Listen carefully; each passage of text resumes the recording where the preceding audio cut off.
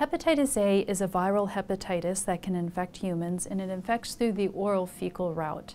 So it tends to be something that somebody eats or puts into their mouth with their hands and then develops symptoms.